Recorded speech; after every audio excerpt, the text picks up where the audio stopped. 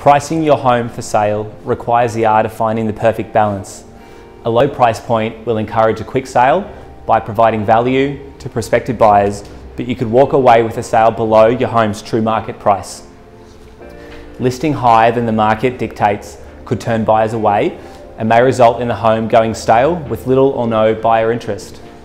Rightly or wrongly, a stigma is often associated with homes that have been on the market for a while. Buyers start to question why the home hasn't sold and actively seek out possible faults. Vendors who find themselves in this situation can often be led down the path of discounting in order to secure a sale. Vendor discounting can become prevalent when market conditions begin to soften. Vendors misread the market change or perhaps choose to ignore it and list their home expecting boom time pricing only to have to adjust their price guide later.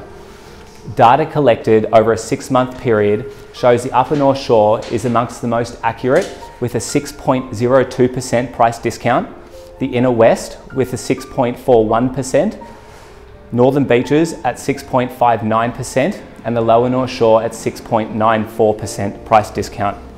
It's crucial to understand the factors that influence the price point of your home in order to set the right strategy and asking price from the start. If you'd be interested in talking about a true price for your home, feel free to get in touch with me anytime.